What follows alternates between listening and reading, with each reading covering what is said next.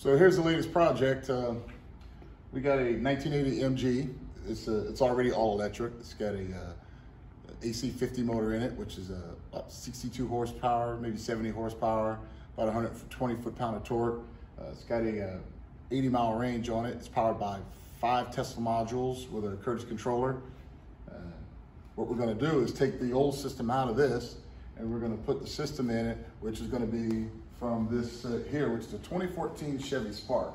Now, this has about 130 horsepower with 402 foot-pound of torque in it.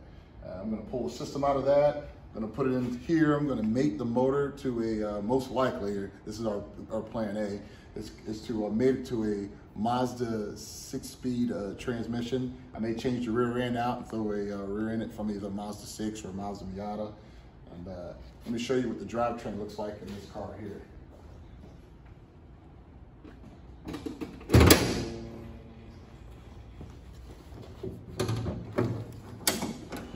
All right, so these are the 5 Tesla modules. This is the old system, the old Orion BMS. It's the old Elcon charger, I believe it's a 2 kilowatt charger. And there's the Curtis controller under there, and the AC 50 motor is directly under this, and it's made it to a 4-speed transmission. Right now, it's not lackluster. 0 to 60, probably about maybe 8 or 9 seconds. It's a good grocery getter or a Sunday cruiser is what it is. This right here, by the way, is very powerful. This thing here is very quick. The torque curve on this thing is unbelievable. So when I make the motor from here into a 6-speed transmission, it's really it's going to tear up the road. So our goal for this is to make it probably about maybe 0 to 60 in under 4 seconds. We'd like to make this a 10-second quarter-mile car. Depends on what we do with our gearing.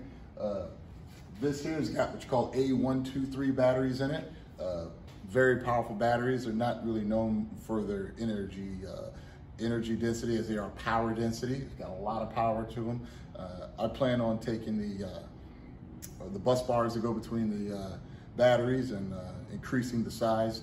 That way I can get a little bit better flow. I'm gonna put an open source controller for the motor.